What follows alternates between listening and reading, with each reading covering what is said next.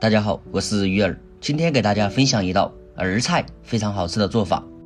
儿菜和腊肉真的是绝配，做法非常的家常又开胃。有兴趣的朋友就跟着我的视频一起来了解一下吧。说起这个儿菜，很多朋友可能还不认识，因为这个菜在西南地区它比较的多。大家看一下儿菜的这个外形，它上面长了很多这个小个的这种小头菜，所以在我们这边大家都叫它儿菜。一般这个儿菜用来做泡菜非常的好吃，因为非常的脆爽。我们首先把这个儿先给它掰下来，其他地区可能也有这个菜，不知道你们那边叫这个菜叫什么名字呢？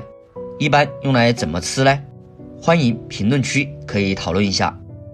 接下来再用小刀把这个根部给它削一下，把这个表面的皮给它修一下，吃起来口感更加的嫩。最后处理成像视频中这样就差不多啦。全部处理好之后再装进大盆中，然后再加入多一点的清水，我们先下手给它淘洗一下。记得前几年在疫情期间，当时四川捐献给湖北的朋友捐了很多这个儿菜，可是他们拿回去都不知道怎么吃，很多的朋友都还不认识这个菜。后来就有很多的四川网友给湖北的网友留言说，这个菜你要实在不知道怎么吃，用来烫火锅也是可以的。其实它还可以用来凉拌炒腊肉，或者是做泡菜，都是非常的可口。它的吃法真的是非常的多，当然今天这个做法也是非常的好吃。最后我们全部给它清洗干净之后，然后再放到案板上，先把这个小一点的儿给它对半切开，这样稍微给它改一下刀，然后再把大的这个给它切成稍微厚一点的片，切得太薄的话非常的容易炒烂。全部切好之后再装进大碗中备用。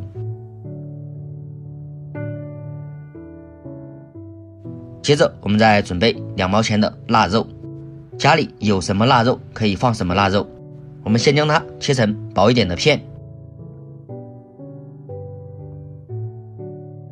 切好之后再装进小碗中备用。接着我们再准备2根小葱，先把葱白部分切成小段，切好后再装进盘中。大蒜准备2个，给它切成薄一点的大蒜片。切好之后再装进盘中。小米辣我们准备2个，切成短一点的段，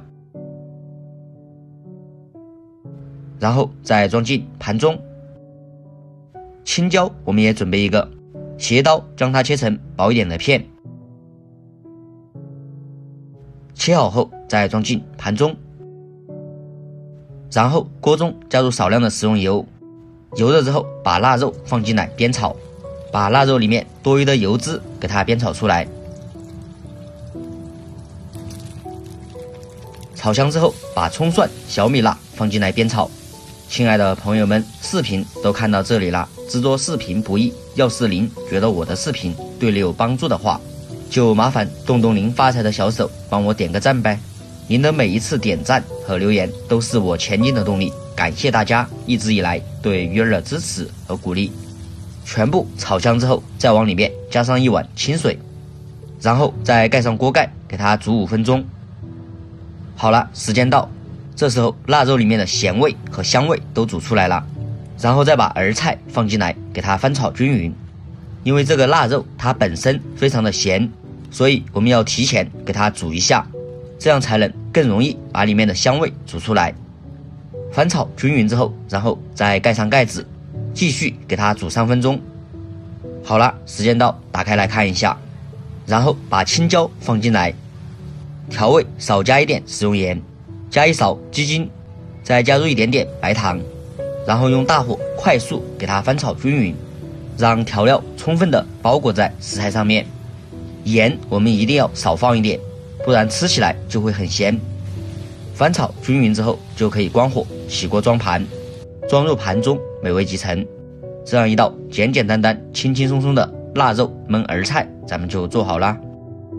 像这样做出来的儿菜，里面腊肉的香味非常的浓郁，吃上一口真的是家乡的味道。而且这样焖出来的儿菜颜色也是非常的翠绿，吃起来也是非常的清爽又可口。这个腊肉吃起来也不油腻，真的是非常的香。好了，喜欢的朋友就收藏起来试一试。今天的视频就分享到这里，咱们下期视频再见。